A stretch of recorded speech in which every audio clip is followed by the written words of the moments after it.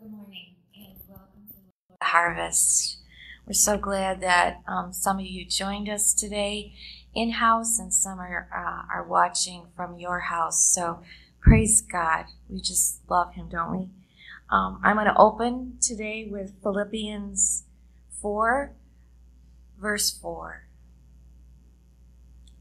So if you'd like to stand for the reading. You know, I know right now that a lot of us, maybe all of us, are really upset about what's going on in the world. But we know that there are places we can go, things we can read that will bring us peace, that will bring us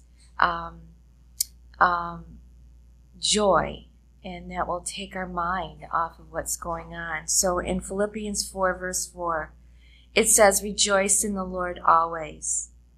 Again, I say rejoice." So when you're down and you think about the Lord, rejoice. And let your gentleness be known to all men. The Lord is at hand. You know, yesterday I was watching Sandy Fado, and she told a story how at Walmart she was just kind to a kid who was different. And the kid loved her, and the mother heard about it, and the mother came to meet her. And I just thought to myself, that was Jesus.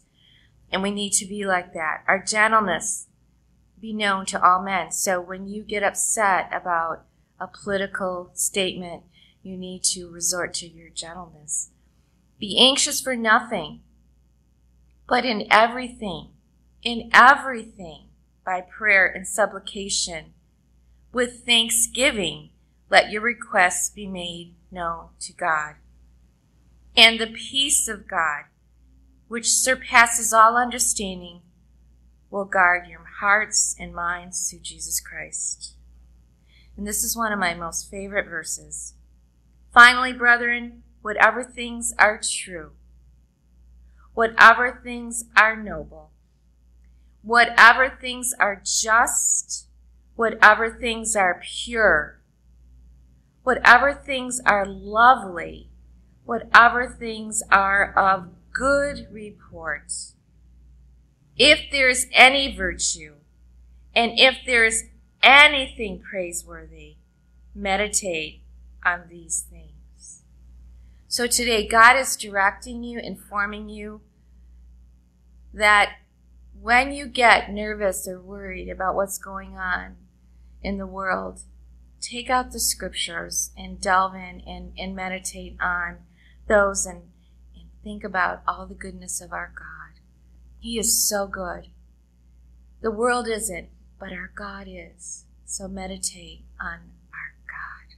So Jesus, I ask today that the word that you bring forth will be anointed and holy, and that it will bring more men to their knees, dear God, will bring us to revelation, Jesus.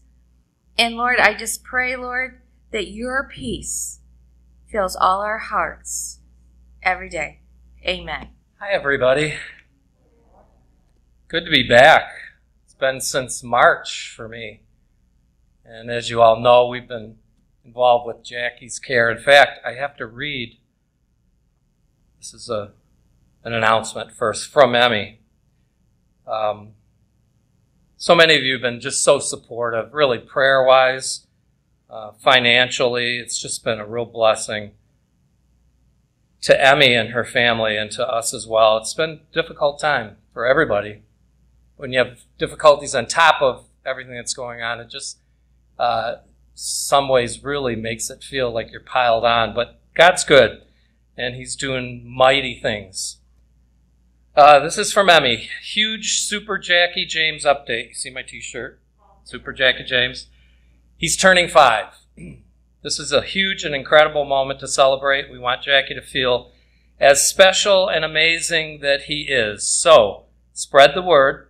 Anyone who knows Jackie, loves Jackie, or just knows of Jackie, who would love to do a drive-by hi-bye due to the pandemic, no gifts, just your smiling faces, waves, and beeps of your horn are all that he needs.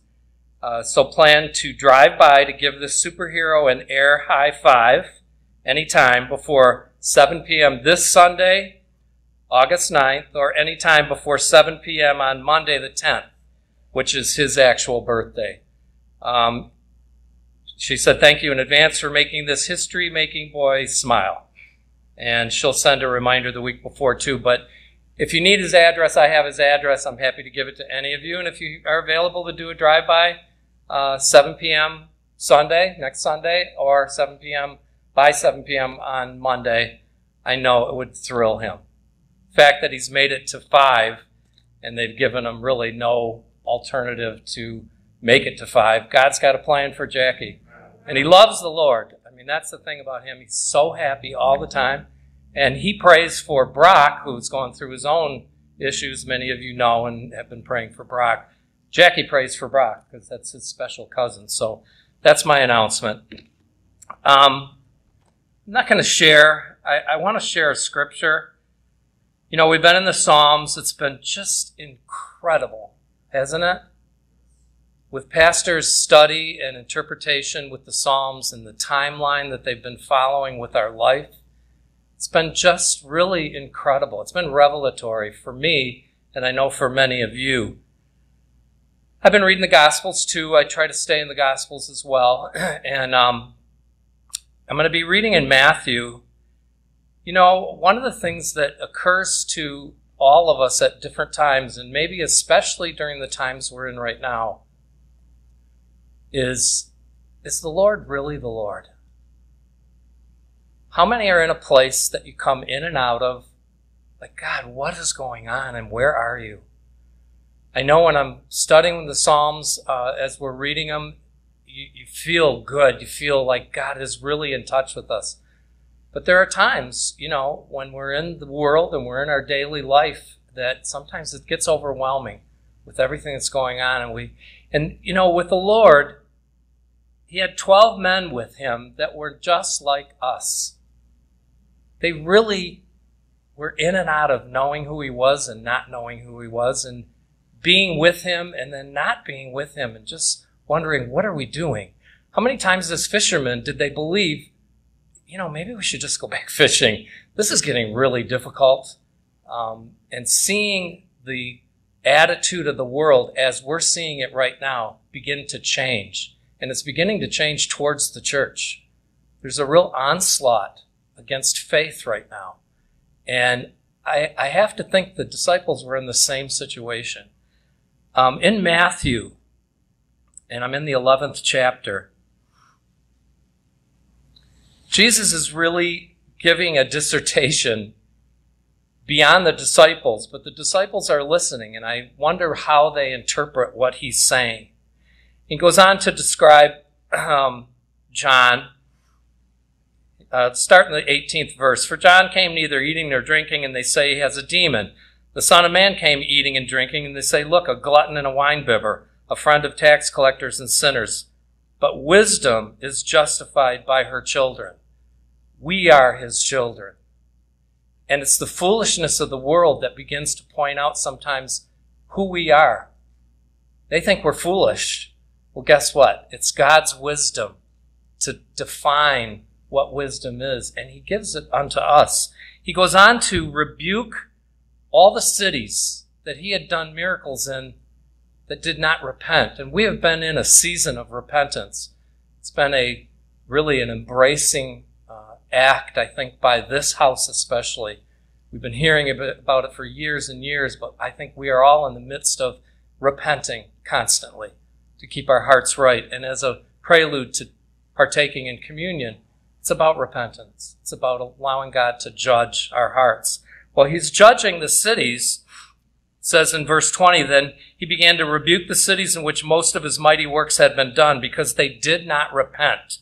Woe to you, Chorazin! Woe to you, Bethsaida! For if the mighty works which were done in you had been done in Tyre and Sidon, they would have repented long ago in sackcloth and ashes. But I say to you, it will be more tolerable for Tyre and Sidon in the day of judgment than for you. And you, Capernaum, who are exalted to heaven, will be brought down to Hades. For if the mighty works which were done in you had been done in Sodom, it would have remained until this day. But I say to you that it shall be more tolerable for the land of Sodom in the day of judgment than for you. The world isn't going to repent. The church has to repent. And really, we are laboring for the earth right now. We hear of all the areas that are really struggling. Nigeria, Pastor Georgie just passing in Egypt, and we're praying for those disciples that he's raised up to continue that work. All the areas of the earth that are struggling right now, including the United States. And judgment is coming, and it's in the house right now. But then the Lord says, he says, at that time, Jesus answered and said, how do you answer your own declaration? Well, he does, because he one-ups himself, because he doesn't end in that note of judgment. He says, I thank you, Father, Lord of heaven and earth, that you have hidden these things from the wise and the prudent and have revealed them to babes. Even so, Father, for so it seemed good in your sight. All things have been delivered to me by my Father, and no one knows the Son except the Father. Nor does anyone know the Father except the Son, and the one to whom the Son wills to reveal him. Are you glad this morning that Christ has been revealed to you and that you know the Father? I'm so grateful I know the Father this morning. Then he says, and this is where I want to end, and this is where, if you are in this place, listen to what the Lord says. Come to me, all you who labor and are heavy laden, and I will give you rest. Take my yoke upon you, learn of me, for I am gentle and lowly in heart, and you will find rest for your souls. For my yoke is easy and my burden is light. If you carry a burden this morning, whether it's what's going on in the world or your own family life, I have a lot that we're carrying right now, and I know because of the body of Christ, you're sharing our burden, and it's really making it easier to carry. But if you're carrying a burden that you're unable to, today, come unto him. You see, he's speaking a word of judgment. But to the house this morning, he's saying, come and rest. Learn of me. Sit at my feet. I'll supply what you need. So, Father, this morning, as we just open our hearts to you, we thank you for what you're doing in this hour, Lord. You are raising up a family, Lord, a kingdom in this earth that is going to be a banner of righteousness. And Lord, we know it is not without a cost. There is a mighty cost to pay.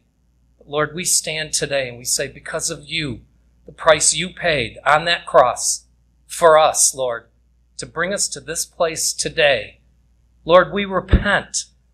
We repent for taking a hold of things and thinking we have control and we can change.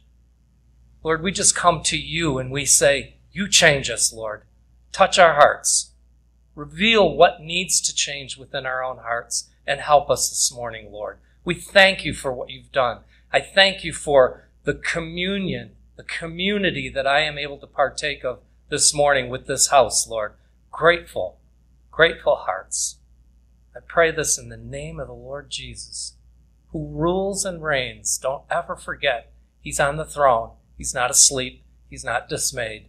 He has everything under control. We need to rest. So, Lord, we enter into that place of rest this morning in the name of Jesus. Amen. Just received this text 4 minutes ago from Tim Ashley. So I'm going to read it. Brethren, my beloved father-in-law, friend, brother, and fellow elder at Harvest Church here in Knoxville has entered his heavenly reward. Harry Gilreath was face to face with Jesus at 10 a.m., August 2nd, 2020. He will be missed by all. That's his wife Sheila's dad. He stood in faith right up till the end. Please rejoice with us in his reception into the manifest glory. Father, we just stand together with Tim, Sheila, Harvest Church. Lord, we thank you that Harry's time of suffering has ended and his promotion to be in your holy presence has begun. Be with the church and be with the family, Lord. strengthen them. As we always say, it's our loss and heaven's gain. But be with the family, Father. In Jesus' name we pray it. Amen. We have been praying, of course, for Harry for a while.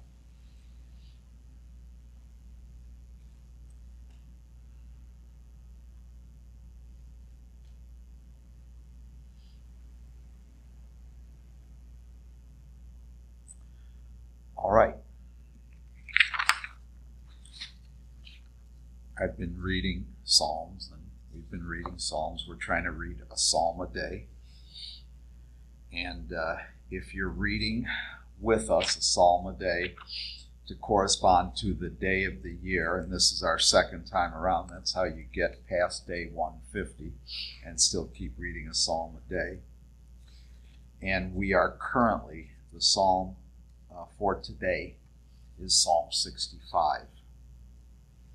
And so if you want to get on target with us, what we're doing is reading it, praying into it, studying it, talking about it, and you're welcome to join us if you wish.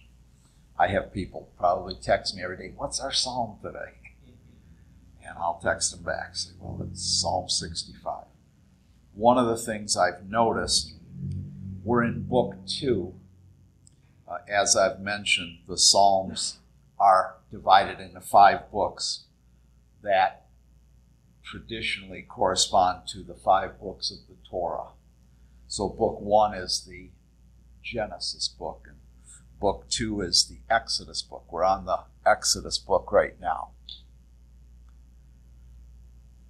But what I've noticed in Book 2 in the Exodus book, in 5 Psalms that really are ones that we're both on and are about to get on in Book 2, from Psalm 55 through Psalm 68, the wings of the Lord, or the shadow of his wings, are mentioned. This is on, right? Okay. Yes, you're on. All right. And as I was looking at the shadow of his wings, I just felt, since that's a discussion that's going on right now in the Psalms, that's a phrase that keeps popping up, I decided to look at the expression, the wings of the Lord, particularly the shadows of his wings. And I want to mainly talk about them in Psalms, but I want to give you a little background to this expression, the wings of the Lord, particularly the shadow of his wings. And we don't have to turn to all these verses. We'll turn to a couple. I wrote out the verses and highlighted the main reference in that verse. We'll just do a little summary first, and then we'll look at a couple verses head on.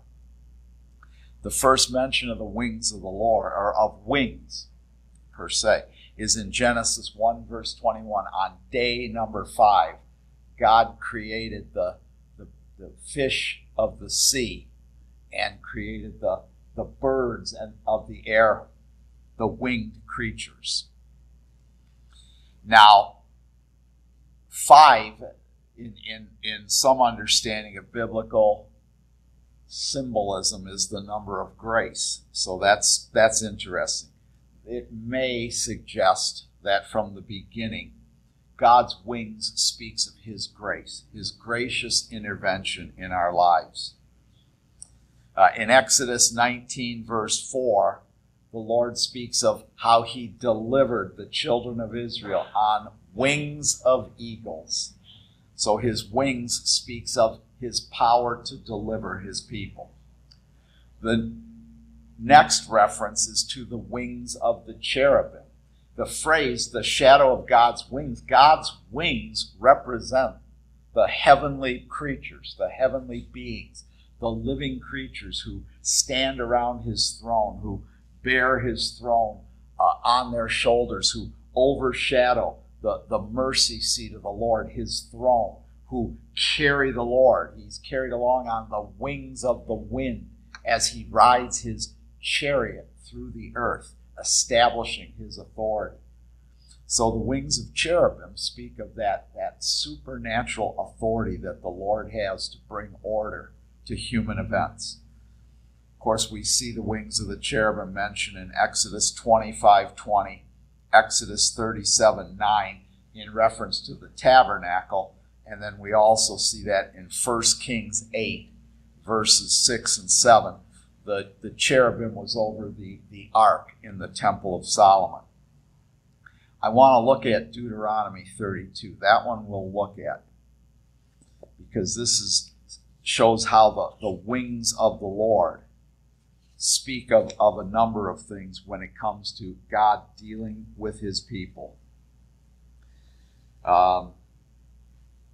You can pick up Deuteronomy 32. Let's pick up verse 8 to get the context. When the Most High God, Deuteronomy 32:8, gave all the nations of the earth their inheritance, when he divided all mankind, he set up boundaries for the peoples according to the number of the sons of Israel, which also in other translations or texts says the sons of God, the angelic beings. For the Lord's portion is his people, Jacob his allotted inheritance. Remember, Moses is speaking in Deuteronomy on the verge of the people entering into the land to obtain their inheritance. That's this culmination of Exodus, the journey out of Egypt and into the land. And as they're about to go in the land, he's rehearsing their history.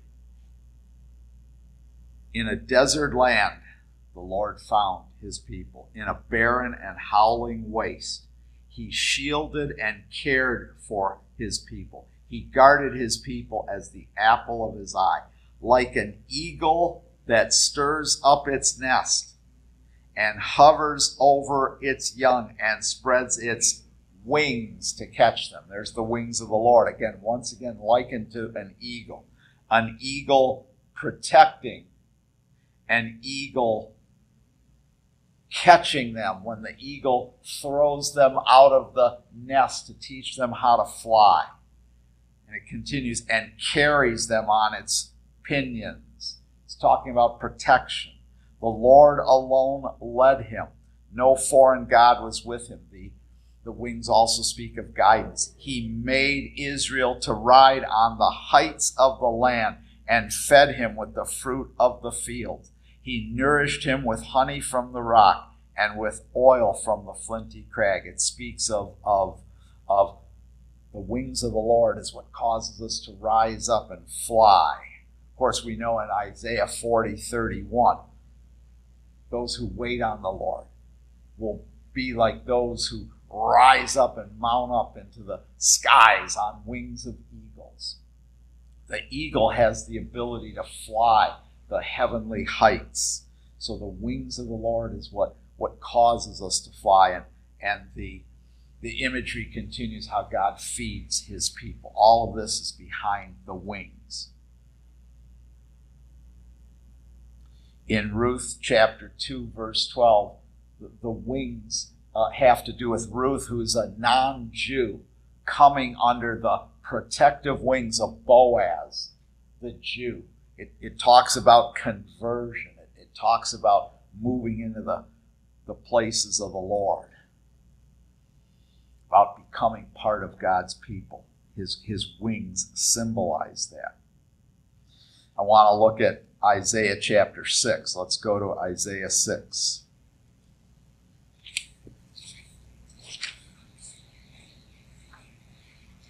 Just as we speak of the wings of the cherubim over the mercy seat, and I remind you a second time, the mercy seat is God's throne. The mercy seat was where God was seated in the Holy of Holies, where he resided and he presided. He resided with his people, presided over them. That is a chair, and the wings of the cherubim overshadow that chair. That chair is the throne of the Lord. Always remember this. God rules and reigns. His throne is a mercy seat. He rules out of mercy. He rules out of graciousness, not out of violence, not out of force, not out of the way the world construes power. The Lord's power is in his mercy, is in his grace, is in his forgiveness, is in his tender-heartedness. It's in his devotion to us, his covenant faithfulness and love. So Isaiah, his very commission, is tied in with the wings of the Lord. Isaiah's commission in Isaiah 6:1, in the year that King Uzziah died. See, the king dies, and of course when a king dies, and remember Uzziah reigned many, many years. I mean, this is talking about a 60-some year reign. That's a lot of stability to have the same leader for 60 years. And so when a king dies, there's instability. Oh, except there's not instability, because in the year that King Uzziah dies, the Lord reminds Isaiah he's the real king of the people. There's been no transfer of power. There's no instability. He's the king. In the year that King Uzziah died, I saw the Lord seated on a throne. And if his throne is his mercy seat, then Isaiah, who's in this midst of this vision, this theophany of the Lord, he's in the temple. So he sees the Lord on his throne on the mercy seat. I saw the Lord seated on a throne, high and exalted, and the train of his robes filled the temple. He sees the Lord first, he sees the throne, and then he sees the seraphim, the supernatural heavenly beings. The next thing he sees are wings. Above him were seraphim, each with 6 wings. And of course we know that they were flying and they were covering themselves and they were calling out to one another, holy, holy, holy is the Lord Almighty. The whole earth is full of his glory. Do you see where we're headed? When the Psalms talk about being under the shadow of his wings, they're talking about all of these incredible things that the wings stand for in Scripture. In Isaiah 8, verse 8, Assyria, who's actually coming in to invade Israel. Don't have to turn. I'm going back to summary. Isaiah 8:8, unless you want to, unless you're fast. Assyria is the wings of the Lord being brought in to judge Israel. Assyria is coming in to bring correction to his people. The wings of the Lord also have to do with correction and judgment. But keep in mind, as James tells us, mercy, the throne and the mercy seat, triumphs over judgment. God's judgment is mercy. In Isaiah 11, verse 12, he's gathering Israel from the 4 wings of the earth, the 4 corners of the earth. It's also interesting. Wings is the term used for the borders of the garments of the Jews, where they would have their tassels, where they would be reminded about the commandments of the Lord. When somebody would come under the skirt of someone else, the garments of somebody else, it had to do with redemption. When the Lord placed his skirt in Ezekiel over Jerusalem and Israel, it has to do with his mercy. And in Zechariah 8:23, when all the nations of the earth are going to grab hold of the skirts of someone who's called a Jew, the skirts speak of the borders of the garment, the wings of the garment. And we also understand that God's wings are the borders of his glory coat, of his glory robe that he wears. And when we come under those, we grasp a hold of them and we receive redemption, and we receive protection, and we receive authority to move in the nations of the earth. So when Israel's being gathered from the 4 wings of the earth, the 4 corners, it's the Lord even sees creation as being the borders of his garment. What's the universe to the Lord? He puts the universe on. Scripture talks about it. Psalms talks about it. The Lord puts the universe on like a garment, and when it's an old garment, he gets rid of it and creates something new. The shadow of God's wings, brother. His wings speak of his authority and his power. In Jeremiah 48:40, he spreads his wings over Moab to judge Moab. He not only uses Assyria as his wings to judge Israel, but he judges the enemies of God's people with his wings.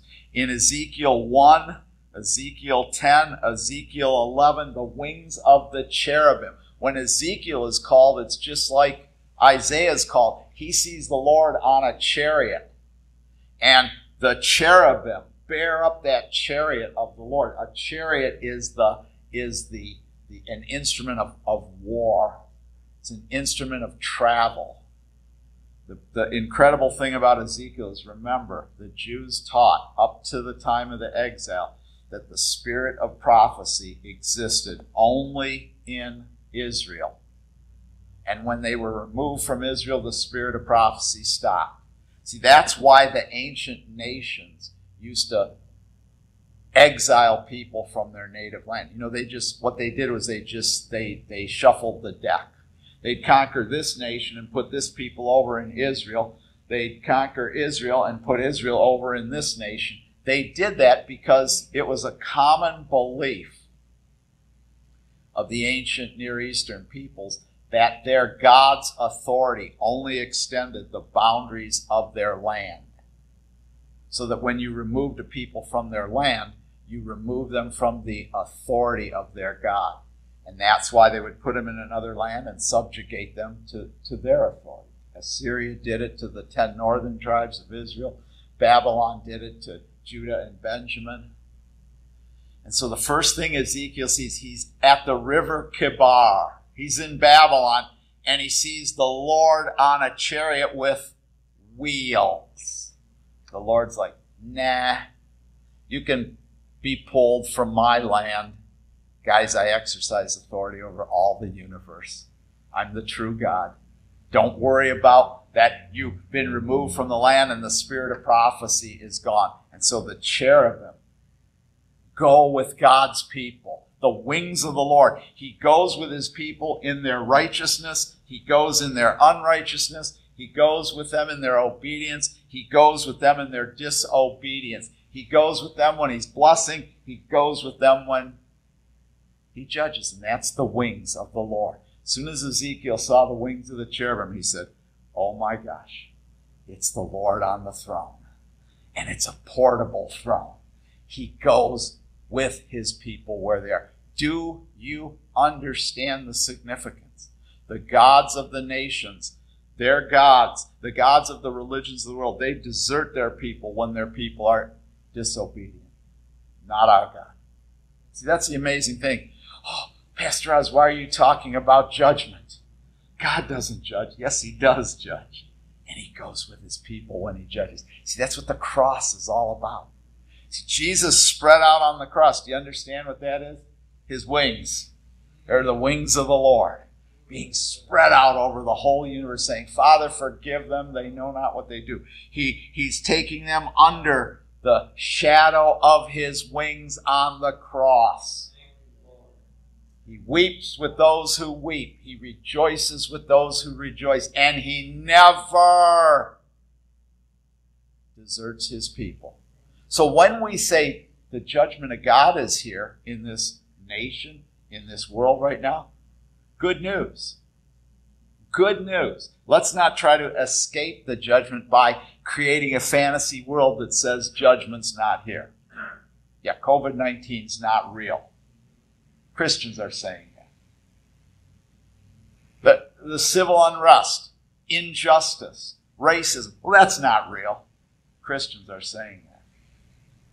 The economic breakdown, no, economy's going to do better than it ever has. We all want to normalize our fantasy, whatever our fantasy interpretation is, instead of saying, no, the shadow of his wings, he's with his people, wherever. So in judgment, in blessing, in anything in between, in confusion, he is with his people. I will never leave you nor forsake you, says the Lord. Matthew, his name will be called Emmanuel, God with us. Where that prophecy first came forth, Emmanuel. Where the prophecy first came forth, Emmanuel, was in Isaiah chapter 8, when God says, oh, here come my wings, Assyria. I'm bringing judgment on Israel. But Ahaz, you're going to have a son and name him Emmanuel, God with us. It's the start of Matthew, end of Matthew, Matthew 28. Go forth and make disciples of all the nations, and behold, I am with you always.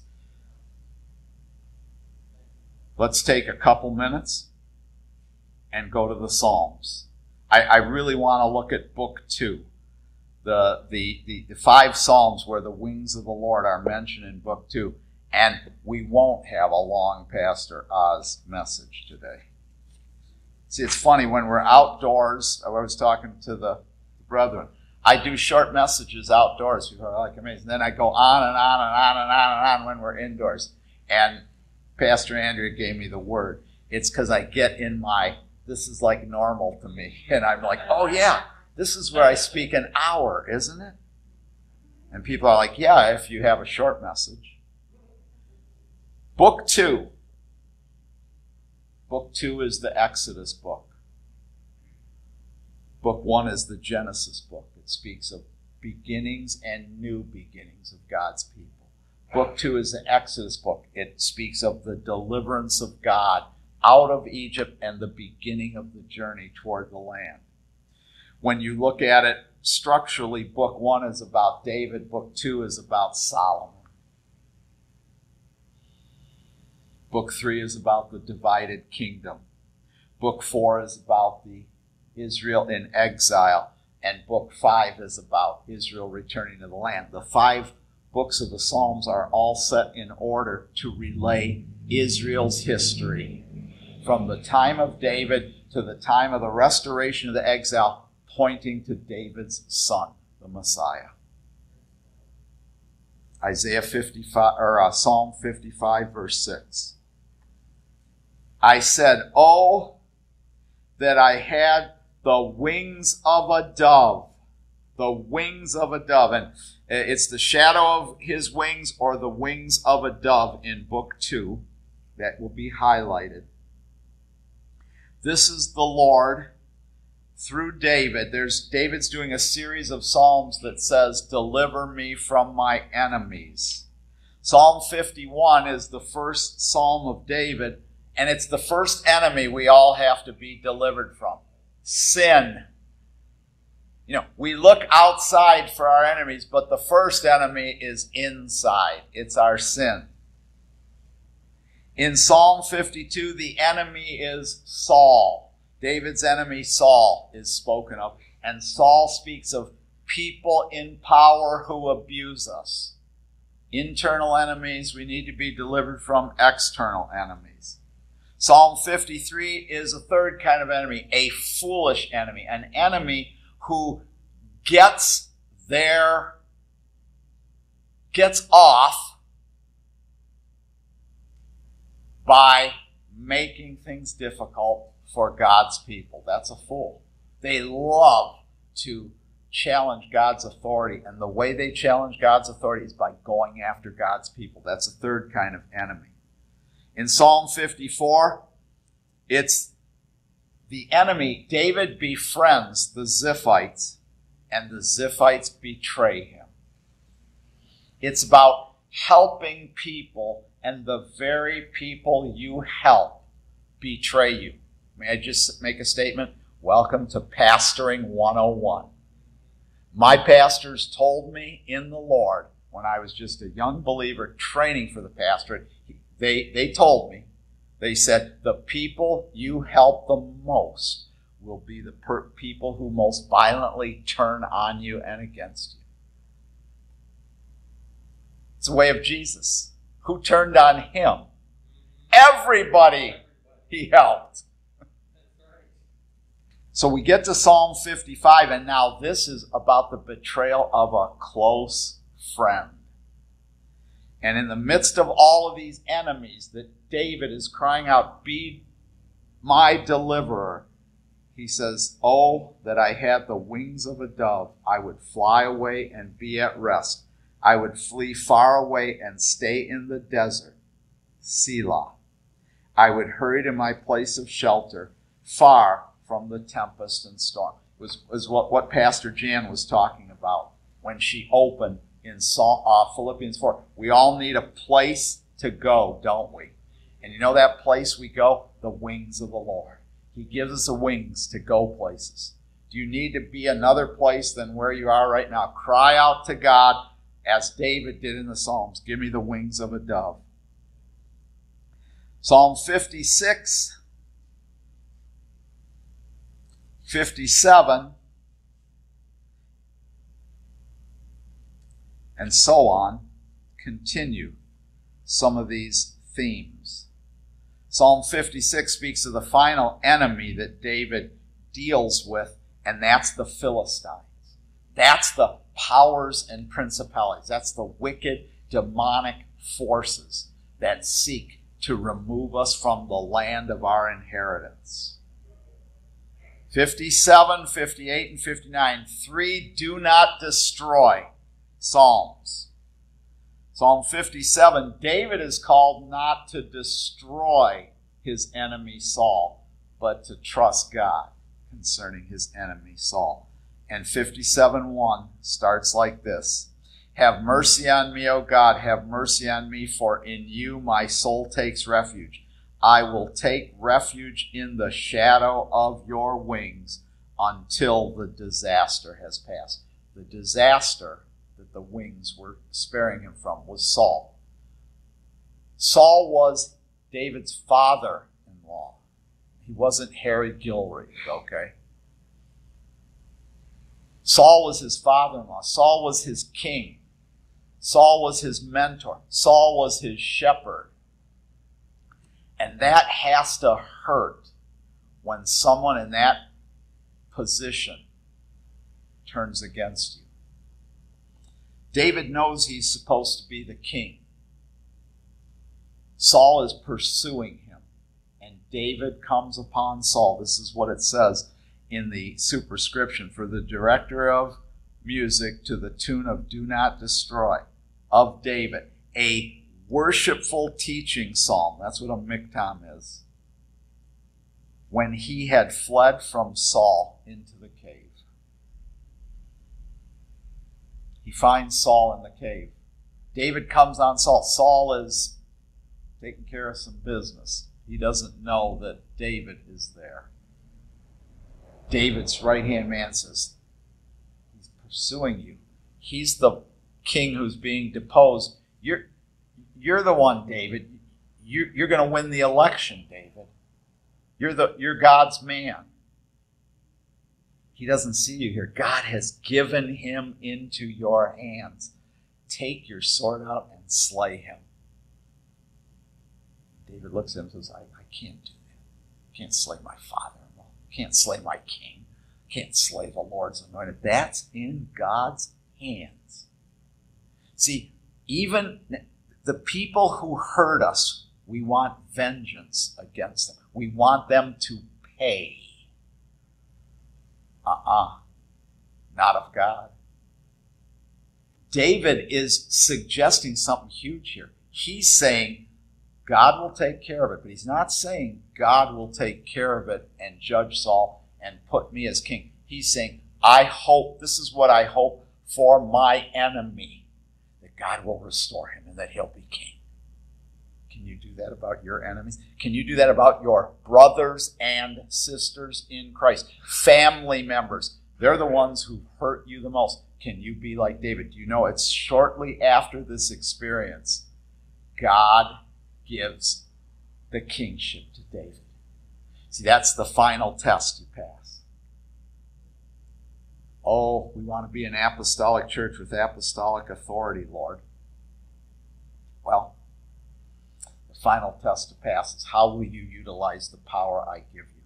For mercy like me, under the shadow of my wings, under my mercy seat, how will you be? Will you pass that test, or will you say, I can't wait till I get power, and they'll get theirs? I instruct believers over and over and over again. They've got these, somebody's going to get theirs because they hurt me issue in their heart. And I'm like, no. Get rid of that demon spirit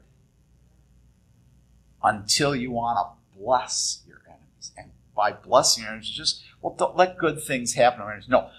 David's saying, may Saul be restored and I never be the king. That's the test. That's what the shadow of his wings does. Let's close. I'm 11:58 already. See, here I go again. Psalm 61.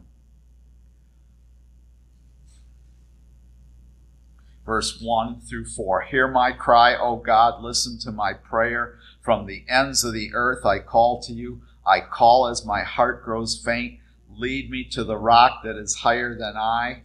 For you have been my refuge, a strong tower against the foe. I long to dwell in your tent forever and take refuge in the shadow of your wings. Selah. 63:7. Because you are my help, I sing in the shadow of your wings. How do we know when we're in his shadow? God stirs worship in our hearts. We sing to him. My soul clings to you. Your right hand upholds me. And finally, we'll close with where all this started, Psalm 91. We keep praying Psalm 91 over our families. Lord, I pray Psalm 91 over this church, over the families, over our friends. No COVID-19 in the name of Jesus. And those who get it, they recover in the name of Jesus. Psalm 91. We close. He who dwells in the shelter of the Most High will abide under the shadow of the Almighty. Now this shelter, this shadow, it's his wings. I will say of the Lord, he is my refuge, my fortress, my God, in whom I trust. Surely he will save you from the fowler's snare and from the deadly pestilence. There it is, COVID-19. He will cover you with his feathers, and under his wings you will find refuge. His faithfulness will be your shield and your rampart. Lord Jesus, thank you for the shadow of your wings. We abide under that shadow. We abide under that shelter. We abide under that protection. We abide under that oversight. We abide, Lord. We abide under that protection and guidance. And Lord, the final reference to your wings is Malachi 4 verse 2, and I declare that the Son of Righteousness will arise with healing in his wings. Let it be so for us, Father, in the name of Jesus. Father, in the name of Jesus, Lord, we give you praise and honor, Lord, for such an awesome message. In the beginning, Lord, reflecting on gentleness. And I thank you, Lord, we all need to be remembered of gentleness. And Lord, even with Pastor Philip in our sometimes overwhelming in our situations, Lord, and wondering where you are, and you are right here. And so, Pastor Oz, bring that thing full circle. In the shadow of your wings, Lord, let us dwell there, Lord. Let us remember, Lord, that even to pray that others be in the shadow of your wings, God. Let the word that was spoken today, let it penetrate our heart. Let it be manifest through our lives and through our words that we speak. Let it be glory to you, Lord, and let it bring joy to you. In Jesus' holy name, we give you praise and honor. Amen.